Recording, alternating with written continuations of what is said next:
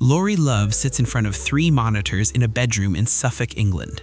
The glow of the screens lights his face in the dark. Terminal windows fill with green text scrolling faster than most people can read. He's just breached the United States Army's network. Not because he's a genius, because they left critical systems poorly secured. That single breach sets off a chain reaction that will make him one of the most wanted hackers in the world. He'll breach the Federal Reserve, the FBI, NASA. And when they come for him, he'll do something no hacker has ever done before. He'll win. Default passwords, unpatched systems, open ports that haven't been secured since 2009. He expects the American military to be competent. Instead, he's looking at infrastructure that wouldn't survive a basic penetration test. But he's not here to steal secrets. He's here to send a message. He creates a text file, 1 sentence. He buries it deep in their file system where it will sit unnoticed for months. Tell your government to stop killing innocent people. Then he moves to the next target, the Federal Reserve, the Missile Defense Agency, NASA, the Environmental Protection Agency. One by one, he walks through their networks undetected. His name is Lori Love. He's 28 years old, and he's about to start a war he can't win. This story is presented for educational purposes only. All sources are linked in the description. The operation doesn't start with Lori Love. It starts with Aaron Swartz. January 11th, 2013, Brooklyn, New York. Aaron Swartz hangs himself in his apartment. He's 26 years old, a programmer, an activist, a kid who believes information should be free. The US government is prosecuting him for downloading academic journals from MIT. They want 35 years in prison. He chooses death instead. Within 48 hours, Anonymous declares Operation Last Resort. The hacker collective promises retaliation against the Justice Department. But Anonymous is chaotic, disorganized. Their attacks are symbolic: website defacements, DDoS floods, press releases. But one hacker has a different plan, something no one has tried before. Something that will embarrass the US government. Lori doesn't know Aaron personally, but he knows the formula.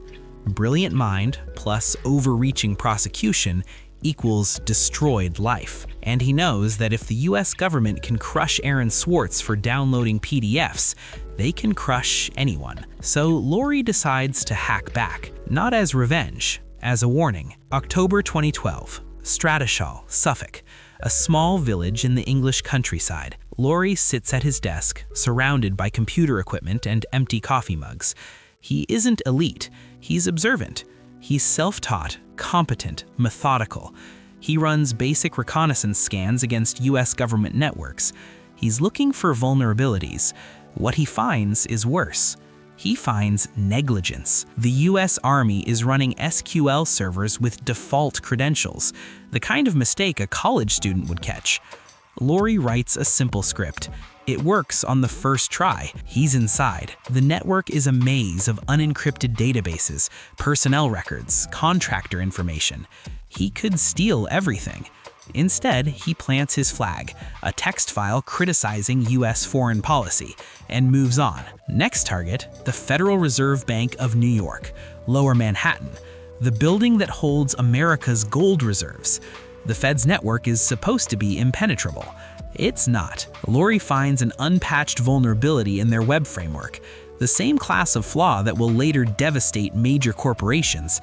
He writes an exploit, gets root access, downloads employee databases. He doesn't sell the data, he doesn't publish it. He keeps it as proof, evidence that the institutions claiming to protect America can't even protect themselves. Then he hits the Missile Defense Agency, then NASA, then the Regional Computer Forensics Laboratory in New Jersey, the same FBI facility that investigates cybercrime. The irony isn't lost on him. He's hacking the hackers. But his most audacious hack is still coming, and it involves turning a government website into a video game. January 2013, Washington, D.C., the U.S. Sentencing Commission. Anonymous has just defaced the USSC website, the agency that sets federal sentencing guidelines, but the defacement is generic, a manifesto, a threat, standard hacktivist theater. The compromised site is transformed into something different, something nobody expects. The entire website is rebuilt as a playable asteroids game. The game loads in browsers worldwide. Players control a small spaceship. The asteroids aren't rocks. They're the names of federal prosecutors, the ones who prosecuted Aaron Swartz, the ones who drove him to suicide. Visitors to the U.S. Sentencing Commission website can now shoot down prosecutors in a browser-based arcade game. The FBI is furious. The media is baffled. How do you respond to a hacker who turns your website into a political statement disguised as a 1980s video game? The game stays live for hours before the servers are taken offline completely. It's brilliant. It's absurd. It's exactly the kind of thing that makes the government appear vulnerable. Investigators later link elements of the intrusion to Lori Love, and it puts a massive target on his back. May 2013. Dawn breaks over Stratashall. 3 black SUVs roll down the quiet country road and stop outside Lori's house. UK police exit the vehicles, warrant in hand, acting on evidence provided by the FBI. They knock. Lori's father opens the door. Inside, they seize his computers, his hard drives, his phones, his USB sticks. They're polite, but thorough. One officer asks if there are weapons in the house. Lori watches them bag his equipment piece by piece. His entire digital life packed into evidence boxes. His father demands answers. They won't give any. They say it's just an investigation. They say he'll hear from them. He doesn't hear from them for 6 months. During those 6 months, Lori starts having seizures. The doctors can't explain why. He's never had them before, but now, twice a week, his brain misfires. He loses consciousness, wakes up on the floor with blood in his mouth.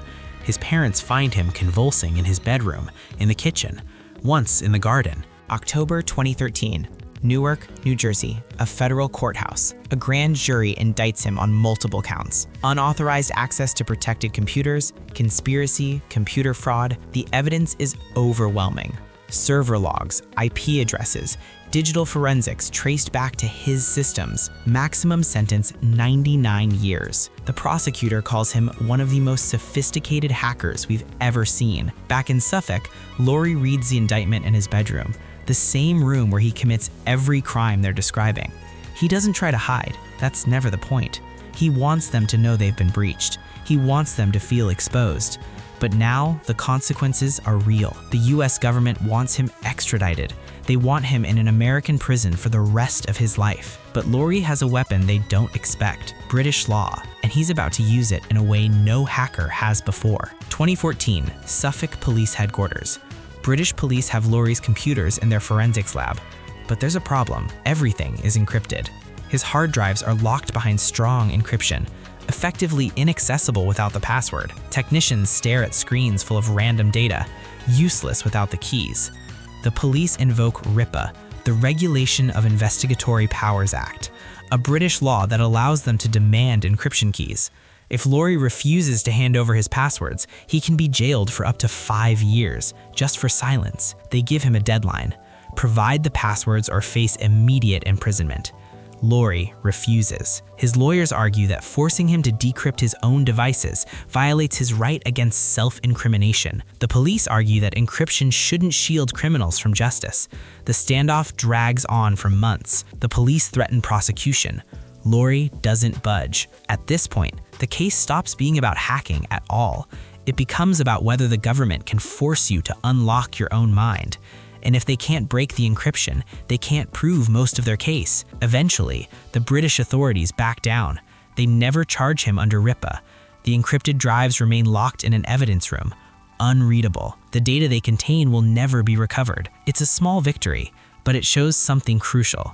Lori knows how to fight, and he's going to need that skill, because the Americans aren't giving up. 2014, London, the Home Office. The United States formally requests the UK surrender Lori Love. His father, Alexander Love, a prison chaplain, empties his savings to hire lawyers. The legal team is blunt. If you go to America, you'll never leave. Here's what the US wants. They want to make an example. After Aaron Swartz's suicide, there's public backlash. People say the Justice Department is too aggressive, that they destroyed a young man over a victimless crime. Now they have another target, another hacker, another activist. And this time, they're not backing down. Lori's legal team builds a defense around medical evidence. He has Asperger's syndrome, severe eczema that covers his arms and torso, a seizure disorder that develops around the time of the investigation. The argument: extraditing him to U.S. custody would violate his human rights. American prisons don't accommodate disability. If you're autistic, if you have mental health conditions, you get placed in administrative segregation, solitary confinement, 23 hours a day, and a system widely criticized for causing severe psychological harm. The UK has already seen this before. Gary McKinnon, another autistic hacker, fights extradition for 10 years. The Home Secretary eventually blocks it, citing human rights concerns. Lori's lawyers argue he deserves the same protection. The Crown Prosecution Service argues the opposite. American prisons are humane. He'll receive adequate medical care. The US government makes assurances. Lori knows those assurances are worthless. September 2016. Westminster Magistrates Court, London. The wood-paneled courtroom fills with lawyers, journalists, supporters.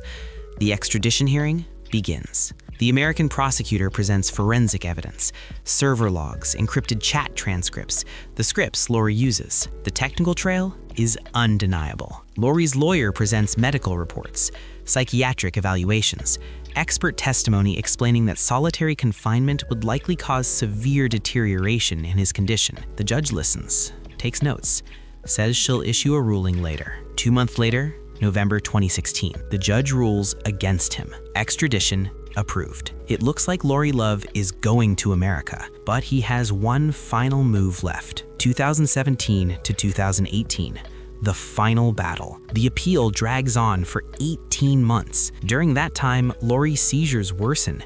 He's having them 3-4 times a week. The medication makes him foggy. He can't code anymore, can barely read. His father watches his son deteriorate, but Alexander Love refuses to give up. He becomes Lori's public advocate. He contacts MPs. He gives interviews to the BBC, The Guardian, tech publications. He builds a campaign. Don't extradite Lori Love. Father and son appear together at press conferences, Alexander speaking when Lori can't find the words. The hacker community mobilizes. Security researchers sign petitions.